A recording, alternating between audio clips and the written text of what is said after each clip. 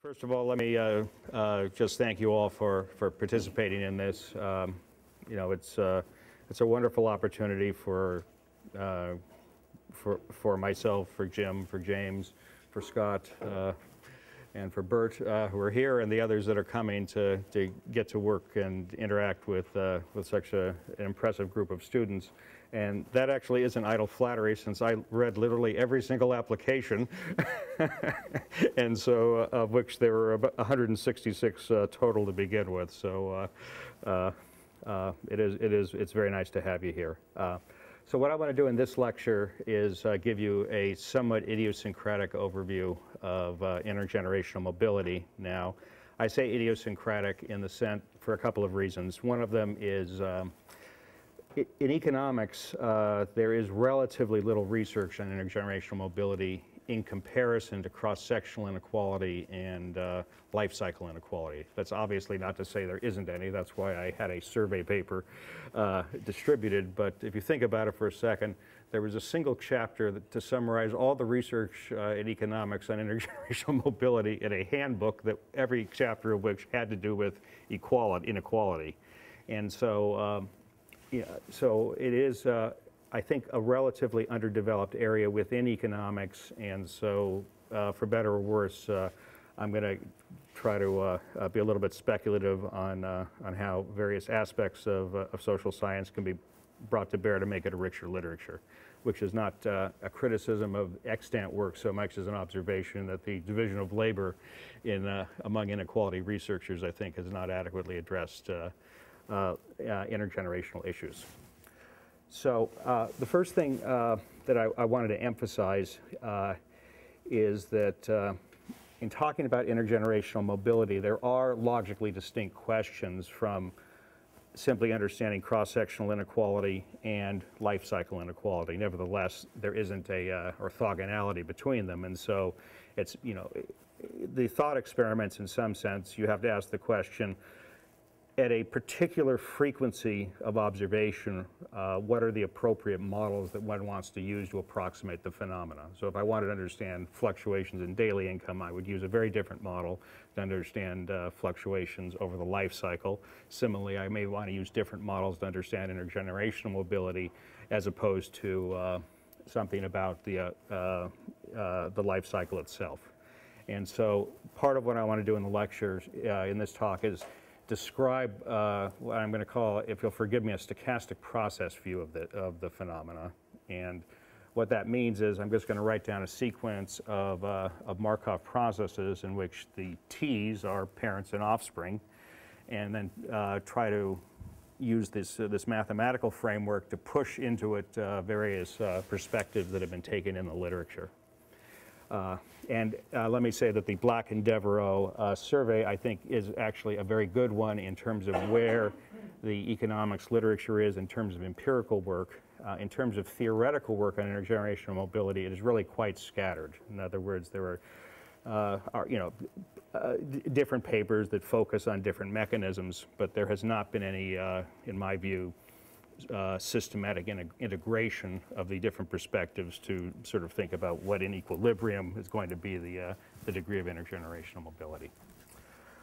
All right, so I want to answer the question that was asked by Alan earlier, which is why does inequality matter? But I'm asking more narrowly, as I want to make a few comments as to why intergenerational mobility is a particular interest. And I want to make four distinct arguments. The first, James Foster referred to, and that is that if one looks in the political philosophy literature on, in particular in thinking about distributive justice, issues of what represents a fair distribution of income, etc., the current literature has very much focused not on equality of outcomes per se, but on equality of opportunity. And so much of this has actually been spearheaded by an economist, John Roemer, but philosophers such as Richard Arneson would be associated with this school of thought. Now, the background to that is that inequality, to sort of say is a good or bad, is the same thing as asking is a high price good or bad, or is a high quantity good or bad. Okay, the serious point being inequality is simply an equilibrium outcome of a system in which there's a set of factors producing individual outcomes and by implication distributions of outcomes and the like. And so that from the perspective of asking justice questions, one then has to step back and ask questions such as, is the distribution in some sense fair? And the focus of the equality of opportunity folks is, roughly speaking, on the notion of desert as a basis for what one receives. And so the idea is, do you get what you deserve? And so if I said to you, for example, that I have two people doing exactly the same job, one's male, one female, and I've decided to pay the female 50%, it's easy to say that is unjust because the person is not getting what they deserve, because we have a set of moral intuitions which can be formalized that say that they ought to receive exactly the same compensation. All right, and so what happens in this literature is that what becomes essential in thinking about just versus unjust types of inequality is to somehow determine which factors for an individual's outcome do we hold them responsible for, and which ones do we not hold them responsible for.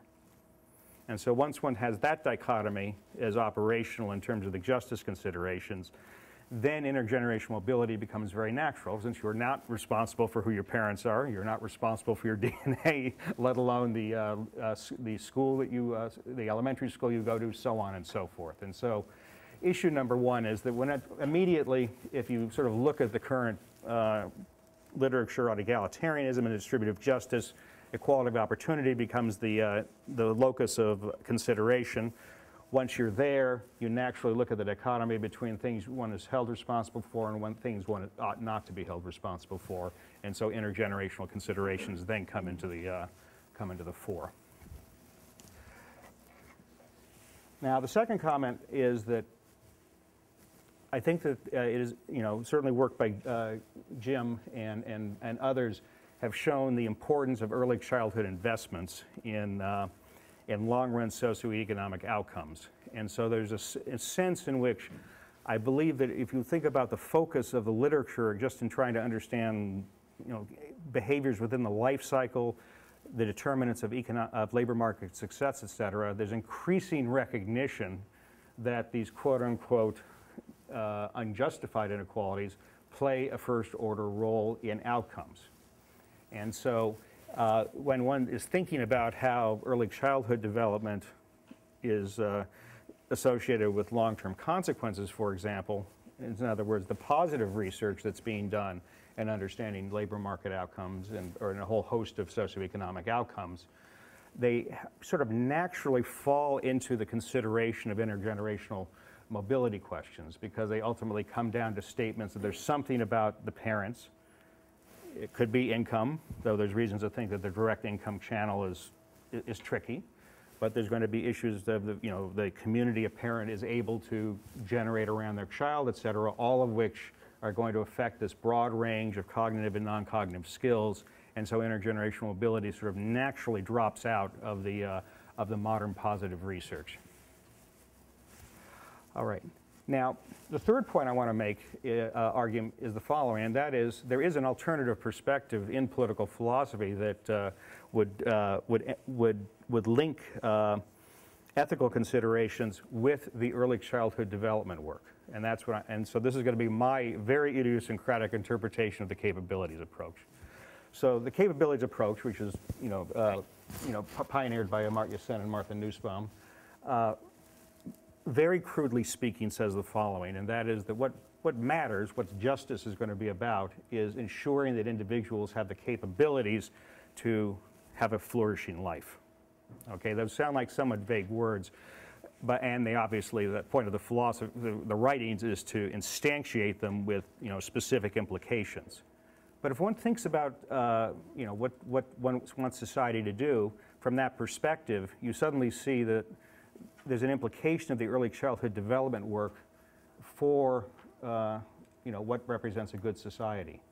In other words, the early childhood work says families affect this range of cognitive and non-cognitive skills, and those are going to constitute the sorts of capabilities that Sen and Nussbaum focus on.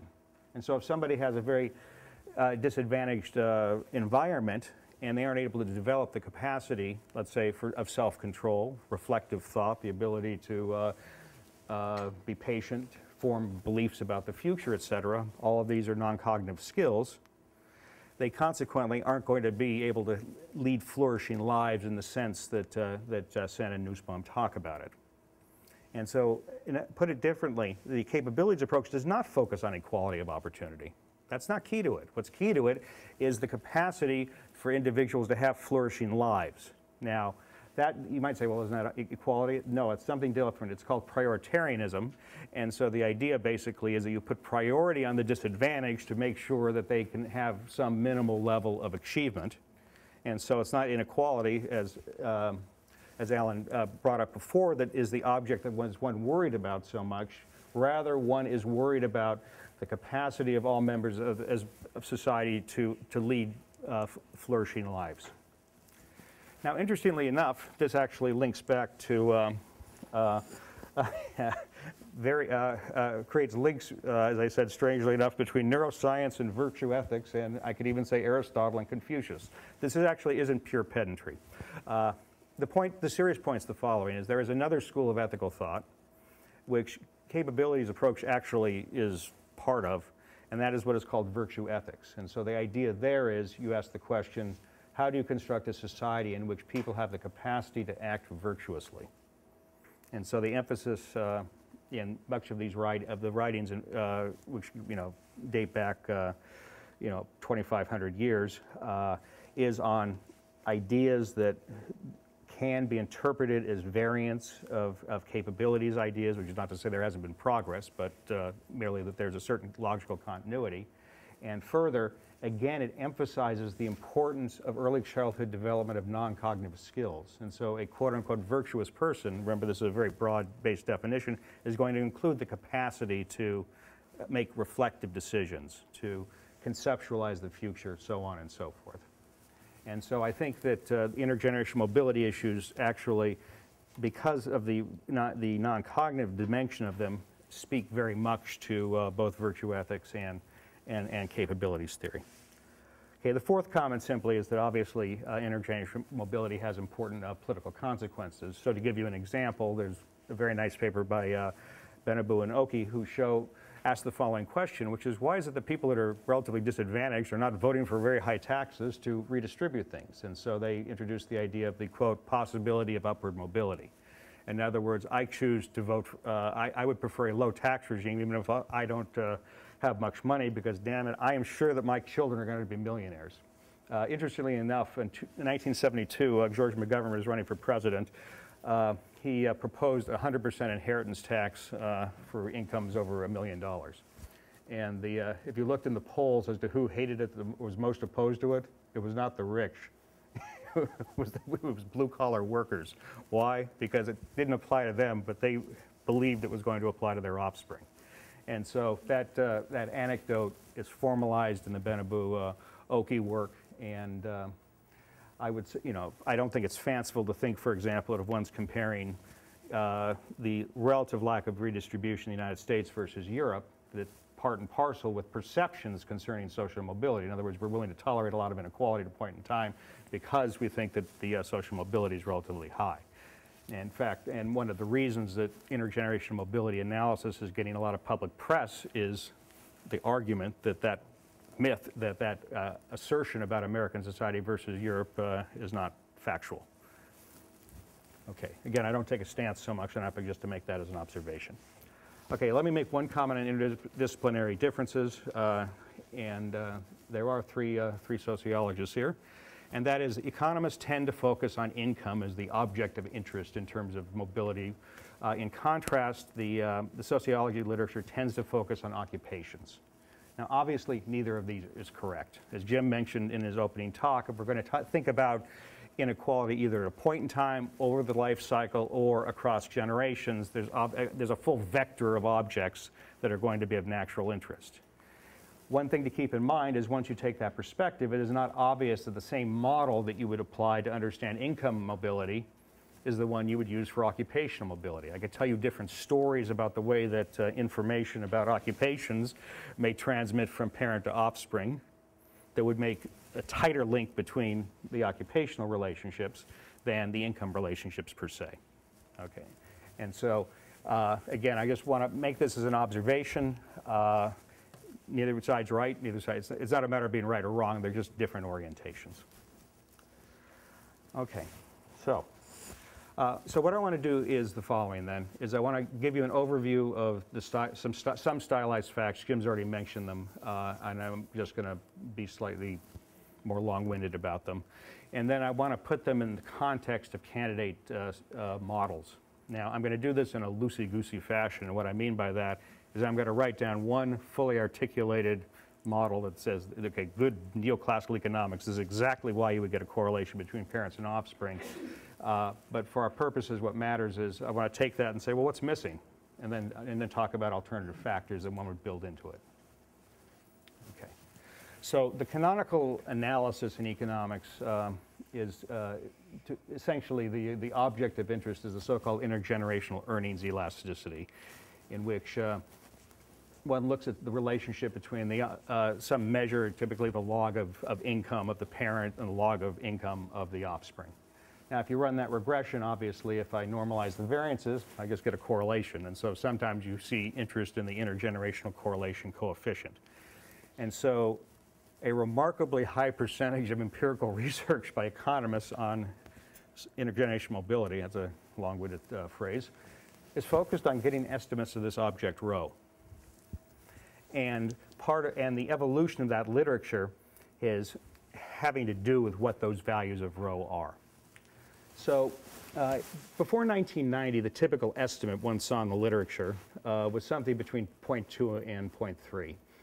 And that led to a phrase, I don't know if it was due to Gary Becker or it was just like a conventional phrase called shirt sleeves to shirt sleeves in 3 generations. So the idea was in 3 generations, wherever an individual was as descendants, you just didn't see much trace of their relative success. And it's obvious from the structure of this model, which is linear, why that's happening.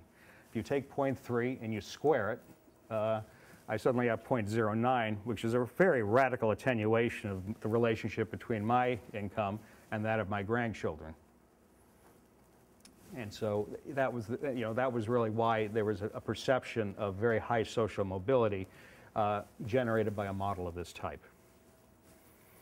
Now, as Jim mentioned, what has happened in the modern literature, and there's a sequence of papers that do this, and the literature evolved first with work by David Zimmerman and Gary Solon, and it's kind of the state-of-the-art Bhaskar Mazumdar's work.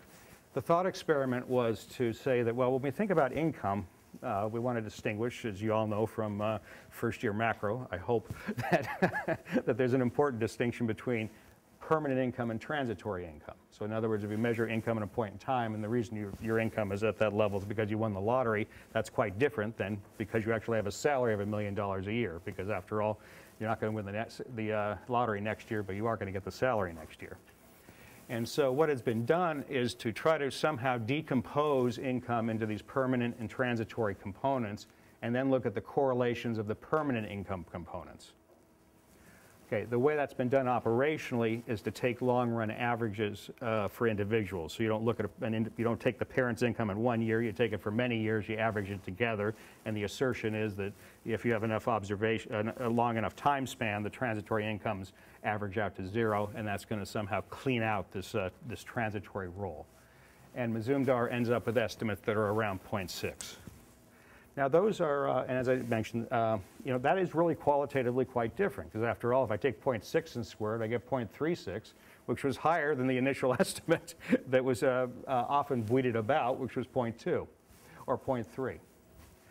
Okay, and furthermore, even if I go, 4 generations out, I get a number that was in the interval of the original literature. Please.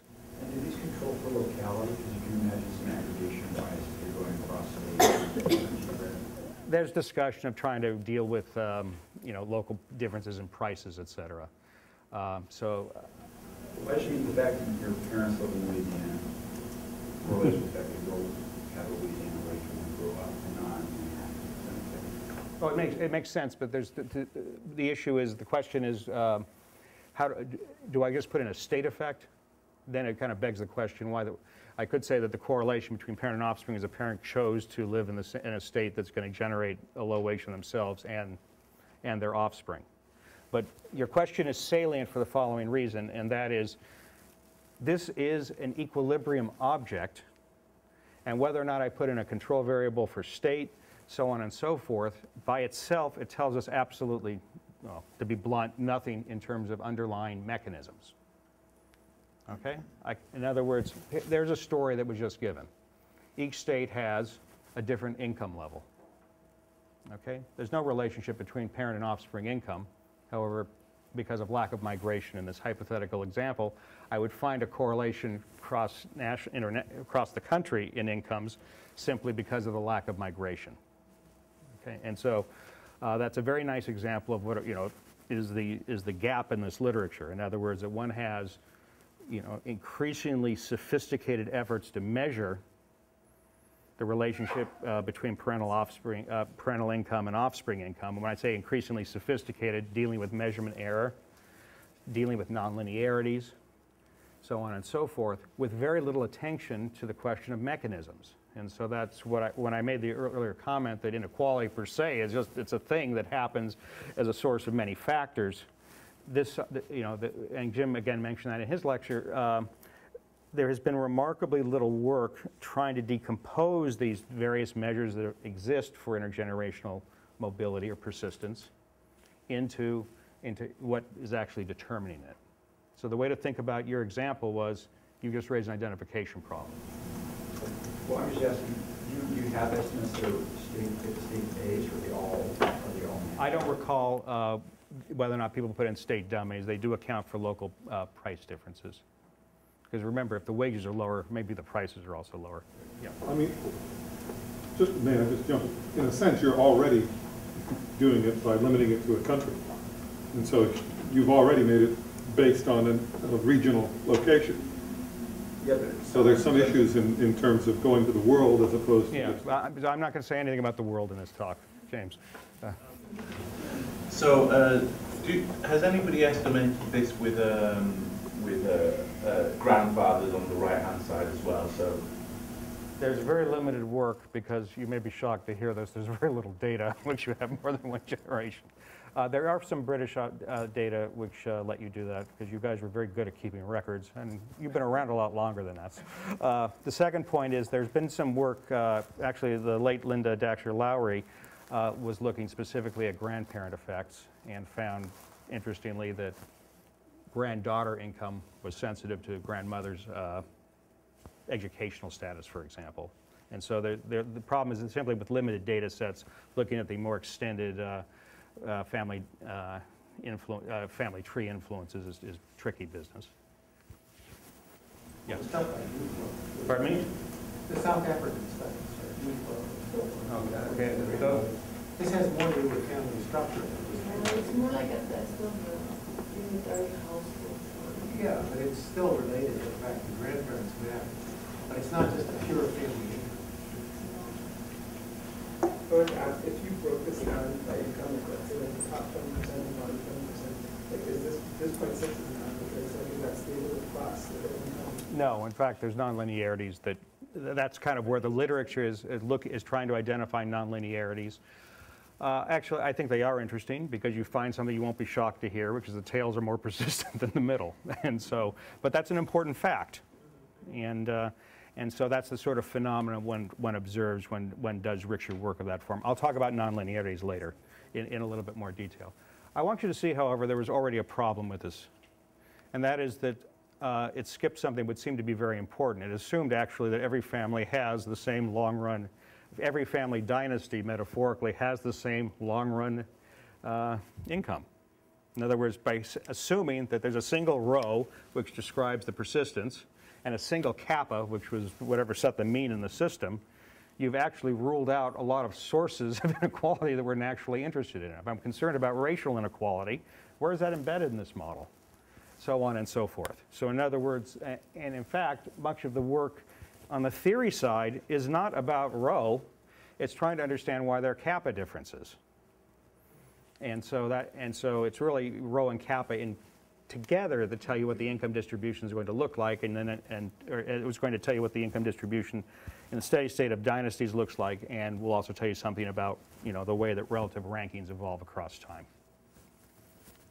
Okay, so All right, so that's really the simplest background, and that is, as I said, economists spending enormous amounts of time trying to estimate this linear regression coefficient, worrying deeply about measurement error, with some recent work that's trying to take nonlinearity seriously. Of that work, much of it is, if you'll forgive me, flawed because it does things like put squares in and says that's the nonlinearity, whereas it's the non-parametric work, which is, I think, more persuasive. So my vision of the nonlinear, as I said, is that a lot of mobility in the middle, less in the tails. All right, so what I want to, so that's the background. Okay, we have this object that seems to be of natural interest, and then I want to say, sort of ask, well, what sort of models have economists proposed to describe this? And so I want to give you the classical model and then describe what, in distinction to the classical model, is done in more current research. So the classical model is family-based, and it's based on income. And so the idea is that you think of the population as a set of independent dynasties. Okay? And so the issue is going to be that across family dynasties, you look at the income process, and then I see, well, how persistent it is. Or if I have two dynasties, I could ask the question such as, if you're richer than him, what's that say about your great-grandchildren in terms of probabilities? I'll flip it if you want, but either way, I needed one to be, or if you're equal, what's the implications for the future? Okay, so the two classical papers, one is by Becker and Tomes, and the other is by Glenn Lowry, and they really are very simple. First of all, now the sociologists get to laugh, because in order to make, remember, you want theory to be simple, but not too simple, as Einstein said. The way these models are structured is they ignore issues of assortative matching. In fact, they ignore mating, excuse me. They ignore issues of mating.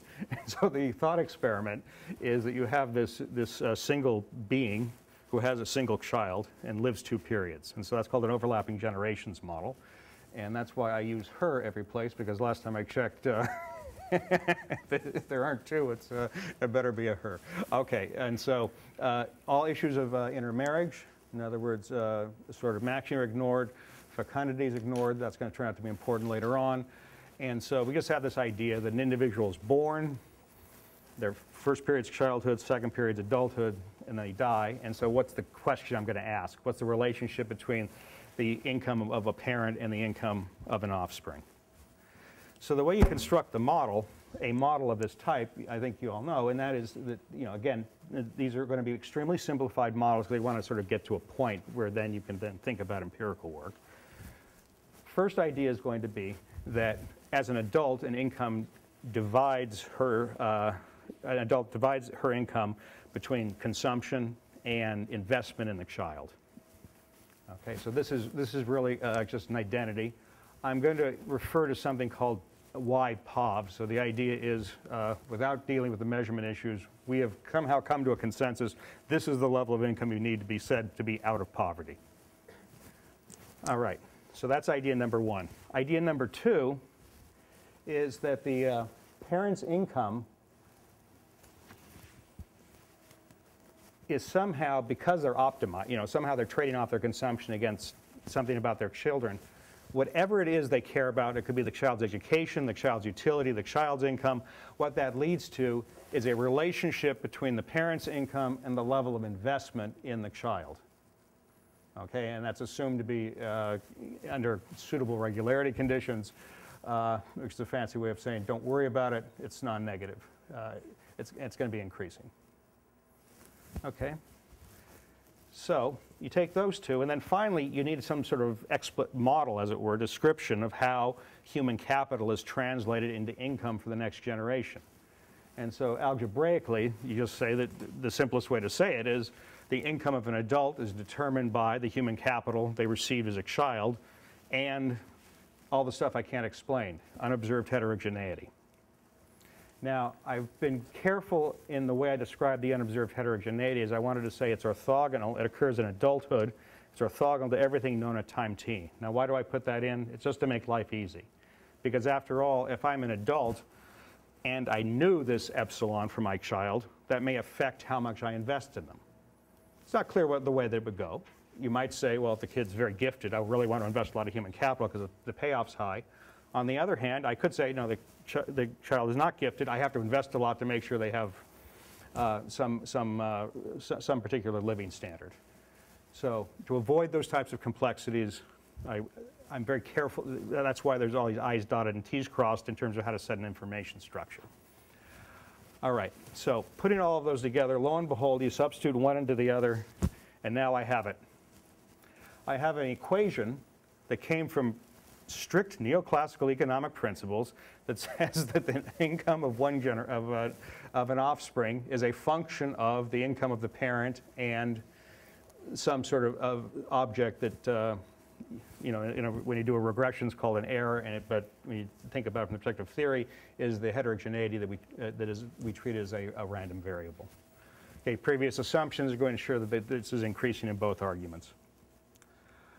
All right, this actually gives you what was the micro foundations for much of the intergenerational mobility literature, up to somewhere around early 1990s. Okay, so one of the comments that I want to say is that the mechanisms by which parental income matters for offspring income in this model are fully elucidated. In other words, a parent's income doesn't matter because you give the money to the kid. It matters because you generate human capital in the child. Now, whether or not that's the right way to think about it, of course, is problematic. In other words, I think the recent research suggests that the parental influences aren't via formal investment the way this model is talking about them, but it's through other factors. But for better or worse, this one has the mechanisms laid out. I do want to mention that obviously this model is extremely simple. I could think of much more elaborate models in which agents are making decisions across time, and I want to build in more heterogeneity across the agents in terms of things such as preferences. Those become much more difficult objects to compute, and Dean Corbet's lectures will talk about how to analyze these models with richer forms of heterogeneity. And so even though his focus will not be on intergenerational mobility, the lectures are germane to them. Okay, now there is a key microeconomic assumption that was not made clear here, and that is that the parents could not borrow against their children's income. In other words, remember I started off by saying you have some income, you split it between consumption and the investment. Well, that begs the question, well, why don't I take out a loan, invest in my kids, and then have the kids pay the loan back? Well, these models rule that out for the trivial reason that you actually legally can't do that. In other words, I can't pre-commit my child to pay off debts that I've accrued. And the second point is that it obviously would be a moral hazard problem in terms of whether or not the child chooses to earn that. Okay, yes? Yeah. Is there a challenge with that in the sense that in a lot of developing countries, at least in poor families, children are viewed as assets? And so you have a lot of children so that they can work on the farm, or as soon as the child gets to age where they can get a job, you encourage them to work in the college as opposed to college because they can bring in money from their home. So that abstraction in a sense kind of abstracts a really important part of the problem.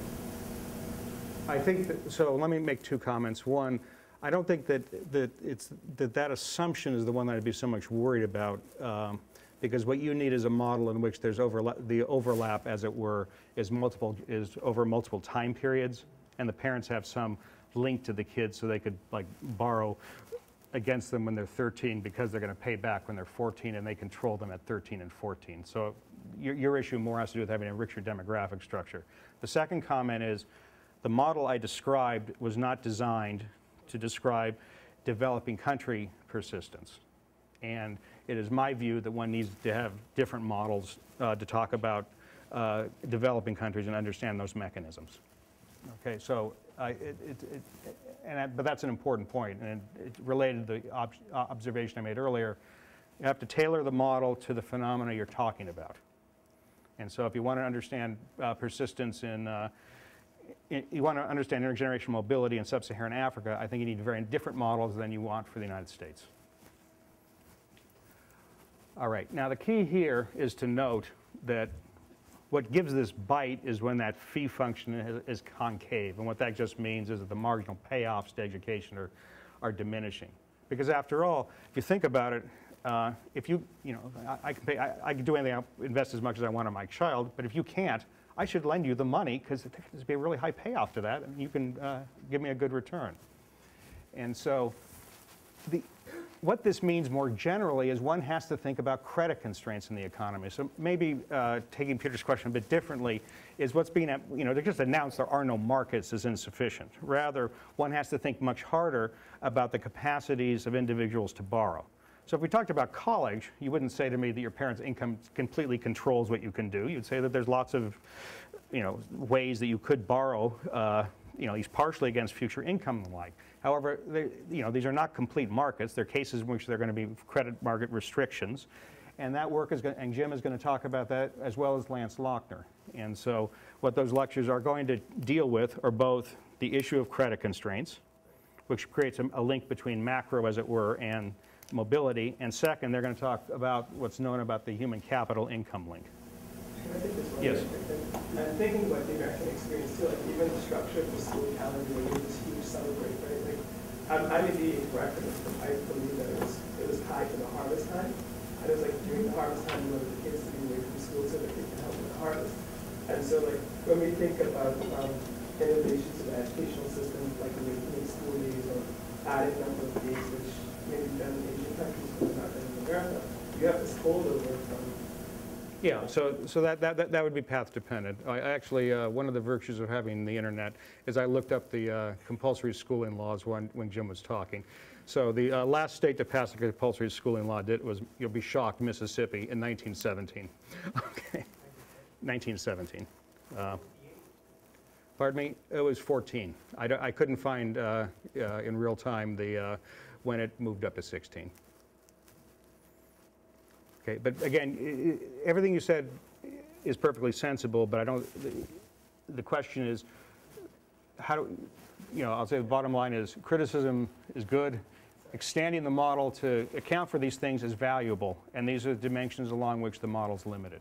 The reason I'm spending so much time on this model is this was how economists were thinking about intergenerational mobility for a pretty long time, and I wanted you also to see that this is what it means to actually write out, as simple as it is, a purely fully articulated model of preferences, constraints, blah, blah, blah, in which you get exactly the phenomena, the object that people were calculating. Except for one little problem. That doesn't look like a linear regression to me. Okay, and the serious point is, first observation is that just from the perspective of the most simple-minded economic theory, this intergenerational correlation coefficient is not a natural object. Really what you care about is the conditional distribution of incomes for offspring given a parent. That's a much more complicated object to talk about, and that's where some of the more sophisticated econometrics literature comes from. The correlation coefficient, as you brought up, that masks things. In other words, because it's treating everybody equally, it doesn't account for the fact that tails may be more persistent in the middle, and that's a sort of fact that's obviously enormously important.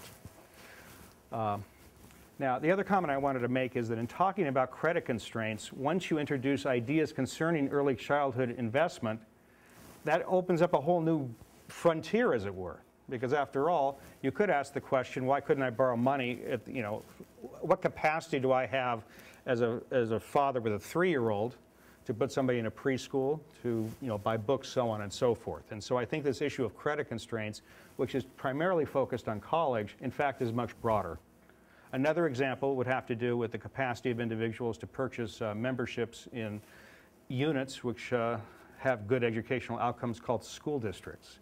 And so once one expands the domain of explanations for what determines offspring income, you begin to see how parental income can have many channels, and the notion of credit constraints becomes correspondingly more salient. Please. Let me just add a footnote here.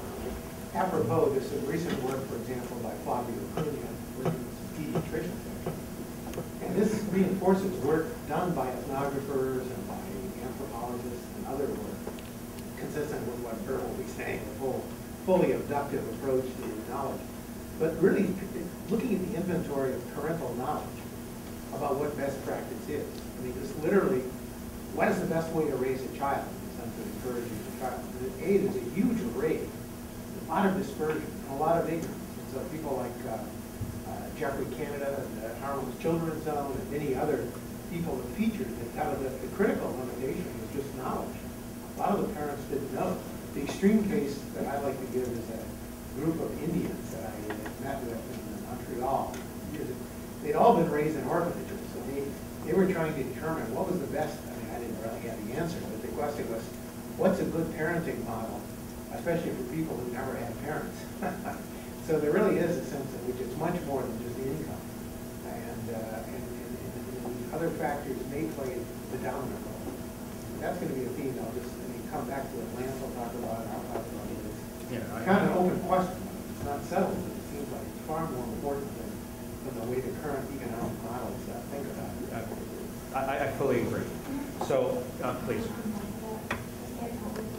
So, I feel like the parenting model that's the best is probably different for different people, and in ways that reflect competition between two groups. So, a parenting model that privileges sort of middle-class values makes middle-class kids more successful in schools, for example.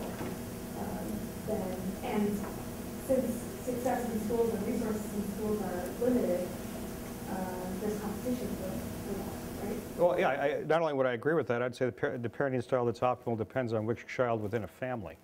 In other words, once you allow for heterogeneity of any type, it then asks the question, given this configuration, what parenting style is best. It's not just heterogeneity, it's that So interactions between people matter.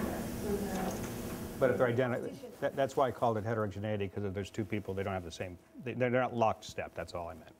So, I know it's yeah. heterogeneity, But I think the idea is, if I can put some words on it, I think it's heterogeneity within a context. Yeah. So you have to think about individual heterogeneity or family heterogeneity, but then they're finding themselves in different social contexts with different social norms. And so then you have to think about the possible matches and the possible conflicts. So there's a big variance. Yeah. Well, that's what I do my research on, so I fully agree. You're right. Most important thing that's imaginable. Okay, so, all right, so I want to make a couple of comments about going beyond this row and why this is an inadequate summary measure. I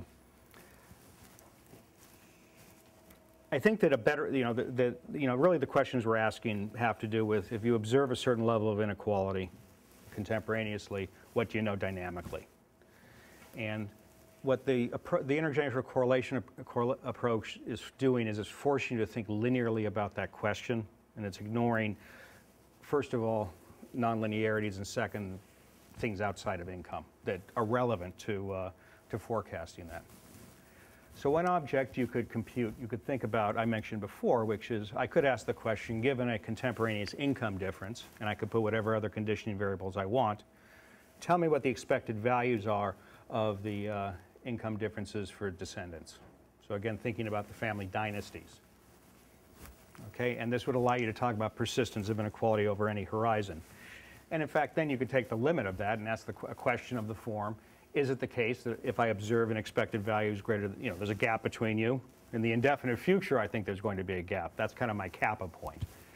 This is actually one of the definitions of convergence in the economic growth literature, and there's been mysteriously a lack of use of all of the work on convergence and economic growth to interpret intergenerational mobility, but they're mathematically the same objects.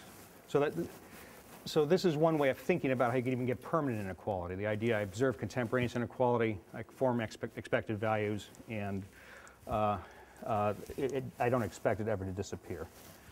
Furthermore, I could ask questions which are more explicitly probabilistic. So, here would be an example to say, suppose I observe a family is in poverty, what's the probability that the descendants will be in poverty over some number of generations? Okay, again, that would be an object to compute that tells us something about the persistence of a disadvantaged state. And if you take that limit as t goes to infinity, that would tell you something about what we might mean by a poverty trap. So one poverty trap, it might be a very mechanical one that says if you're poor, that's it. All the descendants are guaranteed to be poor. It turns out that once you write down richer models, you can actually get probabilities between 0 and 1. And so but again, that's very important. See, probability 0 means there's no trap. Any other probability says there's some chance that you're going to get trapped. And the richer economic models actually have this property that nothing's guaranteed, but the problem is that poverty creates sufficient disadvantage that builds up enough persistence in income across generations that there is a positive probability that it doesn't go away. Now you might say, well, how could it be how could that happen? The intuition to have in your head is that the mechanisms we talk about that map the parental socioeconomic status, the offspring socioeconomic status, once we enrich them, and thinking about all these different family mechanisms can make that extremely, very, very tight links. On the other hand, once you think about shocks to individuals, in other words, the von Neumann is born with poor parents, etc., suddenly, you have to have a different vision of what it means to talk about persistence. And so, in essence, when you write down these well-defined behavioral models, but they do have stochastic elements in them, what is happening is in some cases, when the strength of the transmission from parent to child is strong enough, you can get these types of processes. All right. So these are examples of what are called non-ergodic systems. That's just jargon. All right. The thing I do want to emphasize is that much of is that it is critical if you're writing down models of intergenerational mobility that you actually put in stochastic elements, because they can give very different properties than the mechanistic analogs. So to give you a really silly example, suppose there were only two income states, high and low, and the way the world worked is with probability 1, if you're high, your kids are high, low, kids are low. Okay, there's perfect poverty trap. Once you're poor, you're a perfect low income trap. If I introduce just a smidgen of uncertainty, in other words, rather than have probability 1, 0, 0, 1, it was 1 minus delta, delta, delta, 1 minus delta. That one, with probability 1, all the dynasties exhibit exactly the same average behavior, no matter how small delta is. Now, the mean first passage times may be very long, and that's one of the objects that really ought to be computed. But the point is, you have to be very careful when you're writing down these theoretical models, because once you introduce uncertainty, it can really qualitatively change the properties of the system. And so one thing that is needed, I think, are more robust measures that more naturally move between the two. And that's why the slides, which I'm going to skip over, talk about thinking about mean first passage times and other statistics that might be more natural objects for understanding persistence. The final comment I wanted to make, and this hasn't been done yet, is I could ask the following question. I sort of have a family dynasty, and I could ask the question, suppose that all the future shocks were set equal to 0. Now this presupposes I have a natural normalization of what the shocks mean. They just don't exist. Are there mechanisms in the society/economy that have the property that in absence of the shocks, you would get reversion across time? Or are the shocks necessary to get the crisscrossing of the future family dynasties? Now, that means you actually have to construct an object that doesn't exist. In other words, the hypothetical trajectories of families in absence of the shocks. And it turns out that what this can do is you could ask questions such as, given a family's income, is the long-term descendant's income dependent on the current family income if there were no shocks? And if it is, then that is what I would call path dependence. And I think this at least formalizes an idea that you see in economic history all the time. And the reason that I emphasize this is to me, one of the substantive social science questions is whether or not society/economy has mechanisms built into it that are going to attenuate contemporaneous inequality across generations, or do you have to rely on the von Neumann effect, as it were? In other words, you need these future shocks kicking in to kill off the contemporaneous inequalities. So there's a lot of stuff that can be computed like that. How should we think about those shocks in practical events? What would be some examples? Well, one would be ability. Another, for better, would be luck. In other words, turns out that whatever attributes you have, the market rate of return is high on them. Again, one of the difficulties in doing this is you have to actually you have to now take a stance on what the unobserved heterogeneity means. But I merely put that on the table as just something to think about. Yes? Paul, which will be a possible channel to introduce, for example, state intervention in this kind of work? Okay, let me pick up the pace and get to that in a few minutes. Okay, so I should say that none of these proposals in the slides for ways to measure persistence have been done by anybody. The only, what has been done is to do things such as calculate, and this is from a paper by Bhattacharya and Mazumdar, which is in the bibliography to the slides, in which you ask the questions, you divide the population into 5% increments, and you ask kind of what's the probability if you're in the bottom 5% that your offspring will be at least as high as you. And so those are the numbers for whites and blacks with associated confidence intervals. One important feature of this is it tells you that, African Americans, there's kind of less upward mobility, as it were, than there is for whites. Now, this type of fact actually is of ancient lineage, and I actually put in a table from a 1967 book on American occupations by Blau and Duncan. And the only thing I wanted to point out was this number here, which was, so that in 67 they were looking at Southern non-whites and what they did is they created an index of occupational prestige and used that as the thing to talk about mobility. And what was interesting was this outline statistic right here, which was the Southern blacks. There was a very high probability whatever success you've achieved, your kids were going to do substantially worse.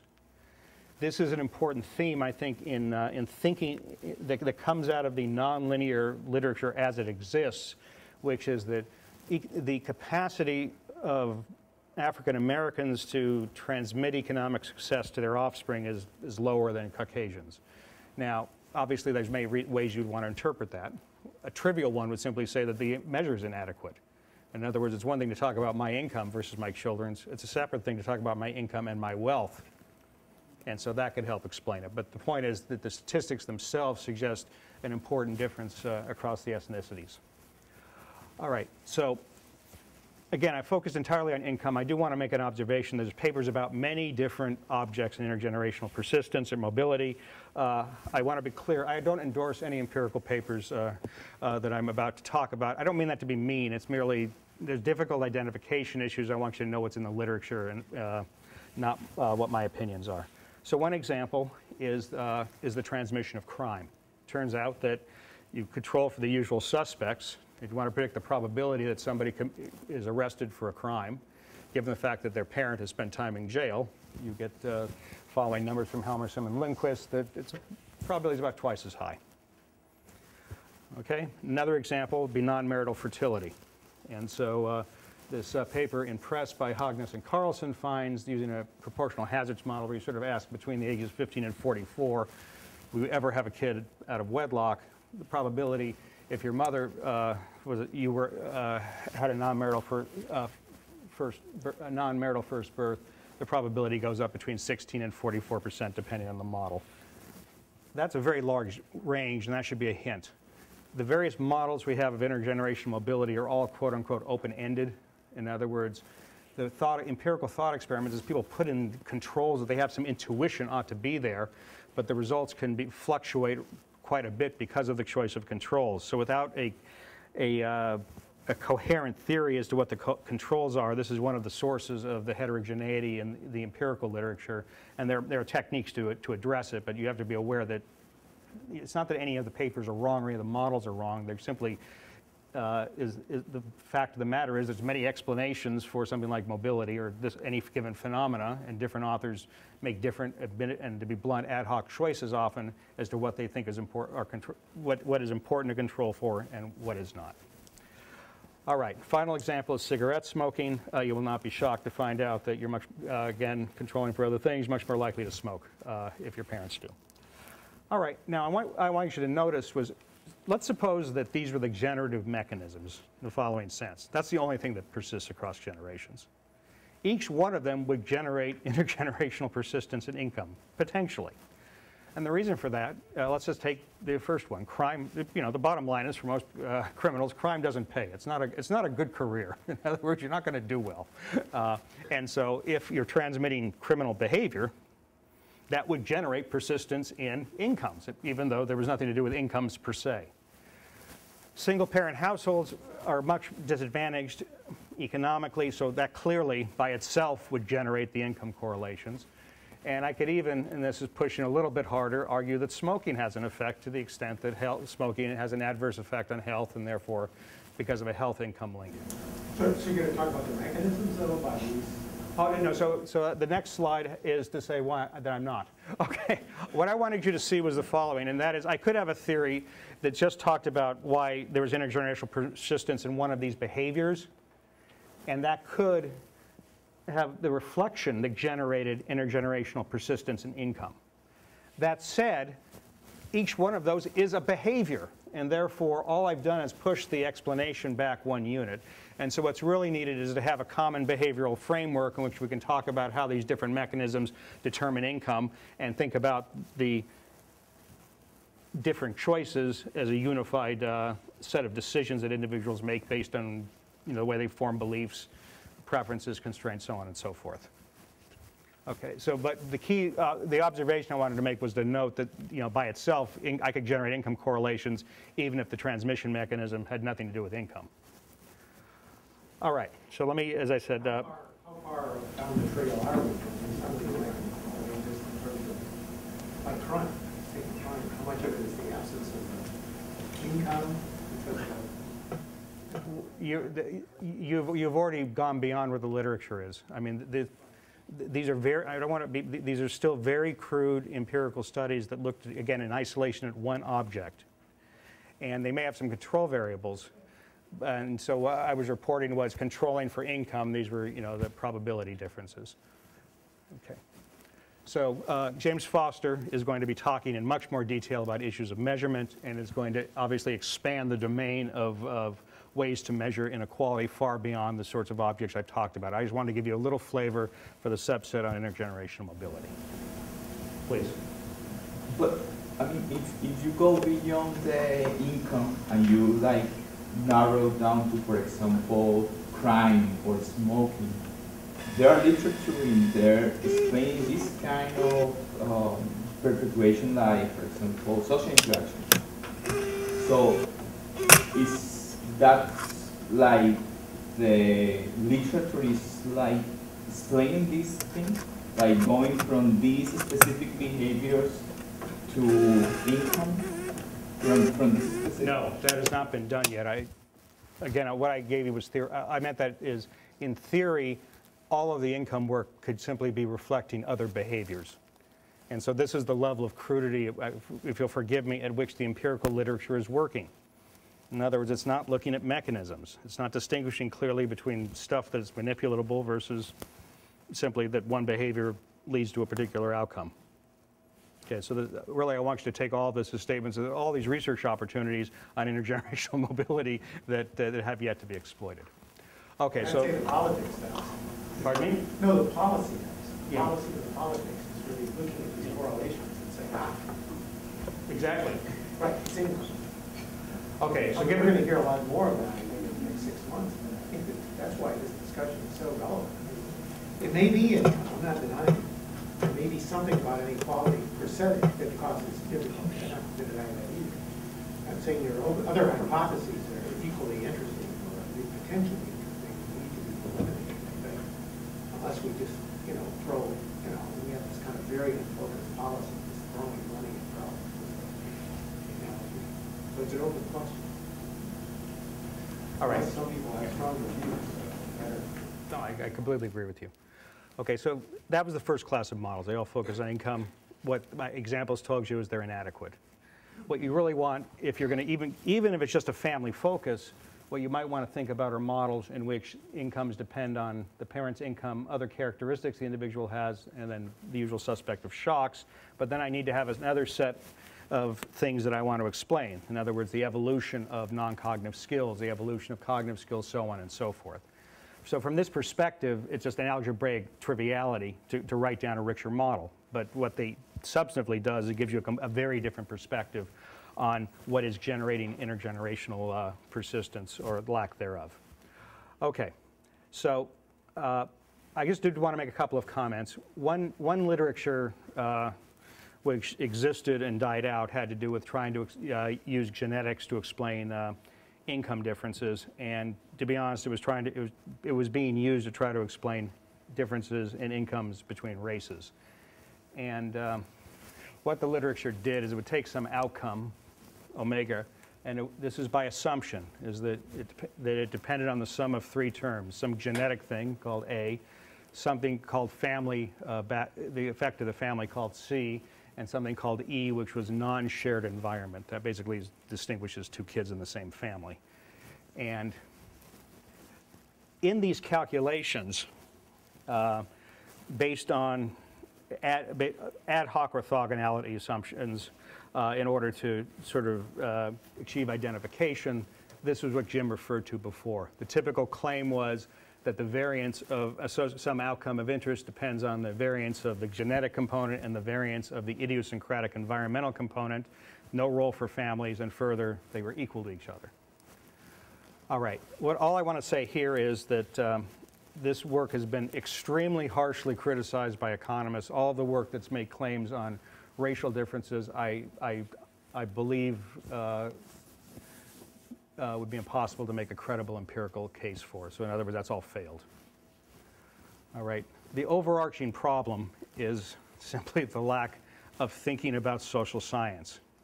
What the literature does, the classical literature, is it did variance decompositions based on a made-up additive model and then tried to take the leap to talk about actual causal mechanisms. And so it's not surprising that that failed. I should mention that in addition, I'm going to take the liberty of touting work that Worth Wallace and I are doing, which actually found there's actually some logical inconsistencies in the claims about genetic differences between races, and that is that they confuse first and second moments. So in other words, the calculations assume the first moments are the same for the races, and then they use the variance decomposition to conclude that, that they aren't. And so that's an example of the crude level at which the literature is evolving, or evolved. But that I think is all dead. Okay. What I think is a promising area is looking at where kind of genetics currently is and behavioral genetics is, which is focusing on gene-environment interactions. In other words, getting rid of this notion of additivity, and and then what's kind of the cool thing to talk about, which is epigenetics. And so epigenetics, to give you a really crude definition, the idea is that in utero, the experience of the mother determines which genes are expressed in the offspring. And so what that means is that the mother's environment can have an effect on what the actual phenotype is. And so you don't get this one-to-one mapping from the thing called the initial DNA to the baby. And what that does is it gives a role for the mother's environment to express itself. Now, this is controversial in terms of humans, but let me just leave it there. I did want to make a couple of comments, and that is that if one is focusing on the family in isolation, one can't ignore, even though I did it in the initial models, issues of marriage. In other words, assortative mating is a fundamental question. And of course, assortative matching in general is going to matter in thinking about these things. It matters if you're going to make genetic claims. It's going to matter if you're going to make income claims, educational claims, et cetera, in terms of the transmission mechanisms. And so both Pierre-André Chiappori and Lona Smith's lectures will focus on aspects of matching. Chiappori will be more interested in the details of how families make decisions collectively, how resources are allocated. Lonas will be more concerned about matching issues. So it won't just be how how marriage markets, quote unquote, work. It's going to have to do with how matching to firms, matching to neighborhoods, et cetera, work. And so also the fecundity matters. So it's just something to keep in mind. Even though Queen Elizabeth is a direct descendant of William the Conqueror, almost all of William the Conqueror's descendants are in complete obscurity. So once you begin to introduce serious demography, you have to start asking the questions differently about what you mean in terms of persistence. And that, as far as I know, economists haven't thought about. Okay, so let me skip. So bottom line is I did want to, there isn't enough known on the genetic side to warrant lectures in 2012. I hope in 2013 there's a different answer, but who knows? Let me just say, I'm not going to say it's known, but I mean, there is a lot that's claimed. I think it's important that we state it, right? I mean, there's still, we heard papers as recently as January 2012, having the 88 meetings, claiming you know, evidence of heritability, right? From the social genetics to behavioral genetics work, heritability is about 0.5. They get moderated somewhat by family experience, right? Down to 0.3 when you actually look at adversity. And it governs a lot of, there's a huge amount of work. I mean, your friend George Mason. It's not my friend. Simply saying, you know, heritability is explaining 50%. Parenting plays almost no role whatsoever. And, you know, if we look at the studies from genes, genetic studies, we're getting almost no effect of parental environment. So it's completely dead end. Yeah. So it's a fair statement. And I'm a lot of what you're talking about, and a lot of what this whole notion of family influence or these other models, it's kind of irrelevant that we're kind of genetically determined the rest of this chance of coming. Maybe what I wanted to sort of conceitedly say is not enough passes the Durlauf-Heckman quality criterion that we could give, that it made sense to give lectures. In other words, there's a lot of work. Yeah, no, that's all fair, but that's not, I think that's the point, is why we should be taking these experiences, right? I mean, we should be trying to to get at these mechanisms, right? So I think being aware that there's all this work out there is absolutely important to know. So I think the claims are strong. A lot of economists are saying, Larry Summers is saying. Yeah, well, we have a counter saying Larry Summers now. We have counters to Larry Summers now. Yeah, we have people who are doing work that are, that are looking at the environment. So I think it's perfect that we should be aware of that this work is going on, and we should also be aware of how we should be doing better work to counter these some kinds of claims that are being made. But also just understand the nature of the evidence. Twin studies, Minnesota twin studies. There's a new book out. I forgot the title of it, but it's literally looking at the Minnesota twin studies 30 years later, kind of a popularization of the book, but it's basically claiming that genetic factors are really important and far more important in any sense of environment and behavior. So we're still predicting, A, what does it mean, and B, how solid is the evidence? And that's the question. yeah. I mean, I just didn't perceive that there's the literature's active. Let me just move on because I'll make it more narrow. I didn't think there should be any lectures because there's too much shoddy work. Okay. All right. I do want to finish in 3 minutes so people can have lunch. Okay. The final thing I wanted to say is that final point, of course, is that these models, as I've described them, ignore social context. In other words, that's another kind of fundamental limitation. And so there is a literature, this is the social interactions literature I will lecture on, which I claim is a good faith effort to introduce sociological ideas into economics. Now, we have 3 judges as to whether they think it was a success, but I can tell you what the intent is. Basically, the point is to say that if you're writing down models in which there's family dynasties and the like, you have to think about a whole plethora of social influences that matter. Okay, metaphorically, one way to think about the difference is that the Becker-Tomes approach said the parent literally buys human capital and gives it to the kid. It's a private education economy. The sort of neighborhood models that Roland Benabou and I separately have developed would say that in their extreme form, were the only reason parents' income matters because that influences what neighborhood a kid grows up in, and therefore the quality of schools, who their peers are, so on and so forth. And so this social literature takes a very different view on what the generative mechanism would be for the transmission. Okay, so given that, basically there's going to be 2 ideas that float around. One of them is that somehow when you write down the income generation process, in addition to parental income, all the other factors we've talked about, I need to put in measures of social context that occurred both in childhood and adulthood. Now the reason you want to distinguish them, for example, is you could imagine that a child's effort in school may be affected by what role models you see. If you don't see people with the same skin color that are doctors, to say you should aspire to be a doctor is to me a meaningless statement. All right, and so instantiation of role model ideas in economics is just into these models is one example of how social influences would matter in youth. An example in adulthood would be social networks and their role in information transmission. So about half of all jobs in the U.S.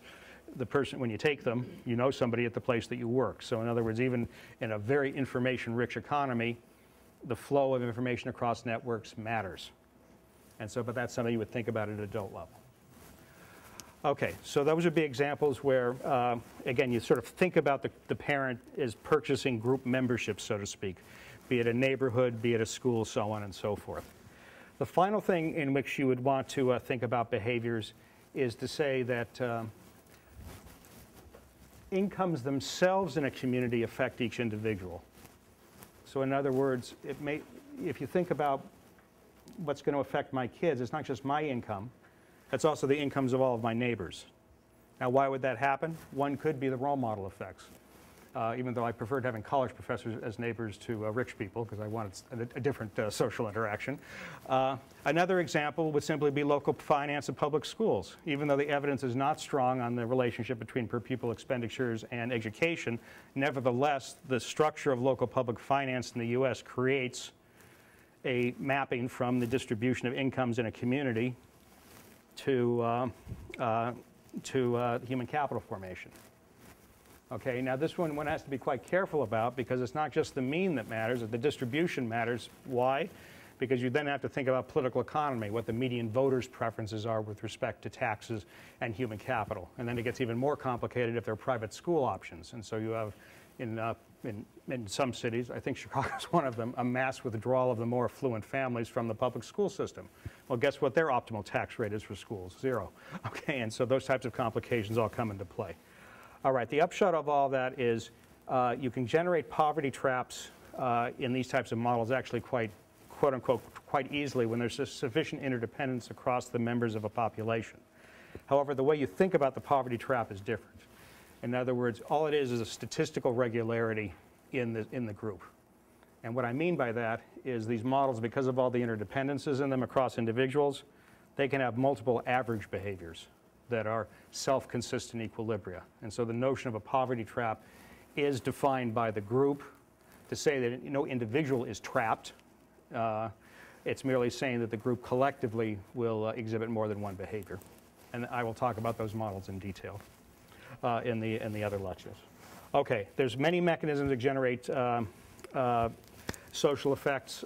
This afternoon you're going to hear about one that as I think I told Rachel, most ideas, when I think about them more, I'm less impressed. In the case of the identity work, every time I think about it, I think it's more and more important. Now, of course, that means that it's only a compliment if you kind of think my common sense is worth anything, but let me leave that aside. The point I want to make is this is a very important idea, which is that when we think about behaviors, what the Akerlof-Cranton framework does is it actually alters how we want to think about decisions at the core. And what I mean by that is, econo-speak, you specify preferences, constraints, beliefs, you have an optimal decision. It's a tautology. The identity work has the idea that one of the things I want to do, and it may be partially volitional, may not, is choose an identity. And to choose an identity has associated with a set of behaviors. And so depending on what that portfolio of behaviors is, I can get very different outcomes for population subgroups. And so when people talk about problems such as acting white, there's a controversial idea there having to do with the educational gap between African American boys and Caucasian boys.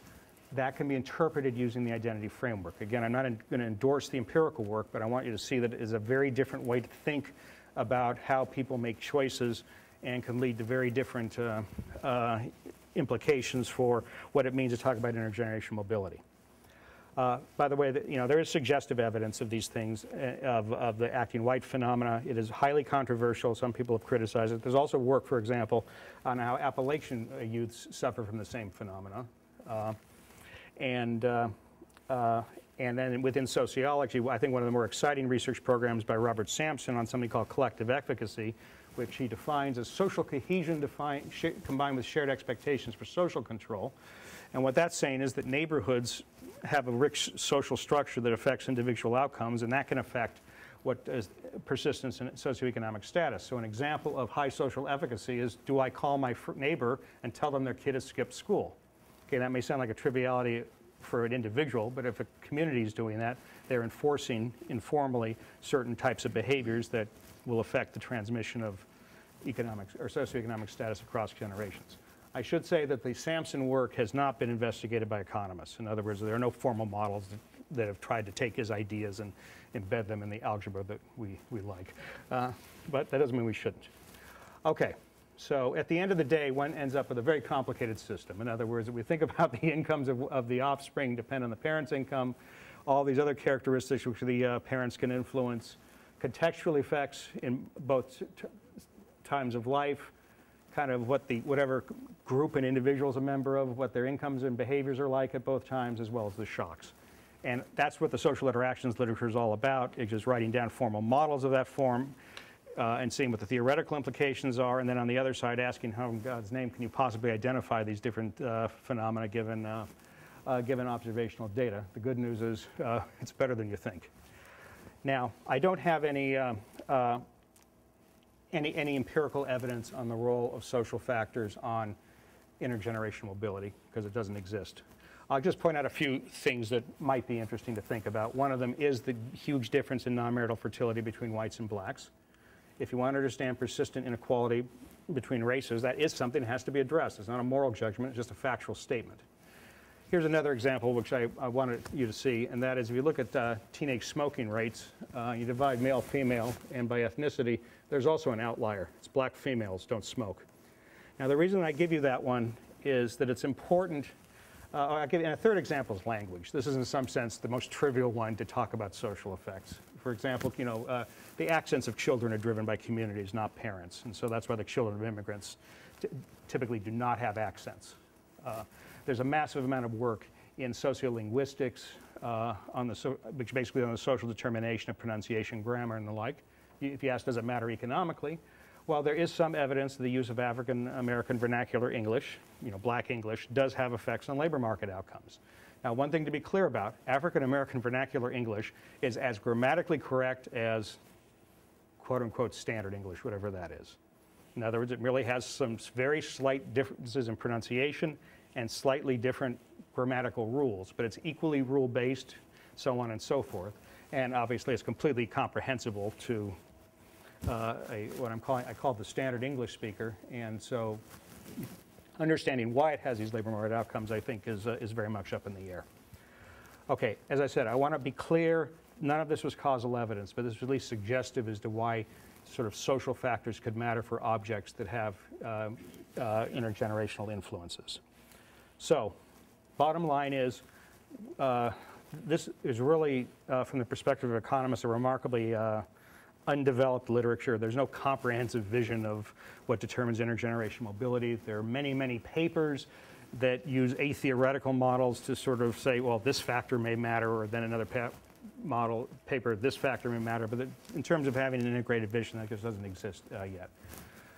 And that, to me, is the big challenge. There's a number of interesting theoretical models that are either family-based or group-based.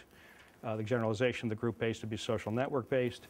But it seems to me the integration to a coherent view is the difficult future direction that needs to be taken. So let me stop there so you can have lunch. Okay, thank you.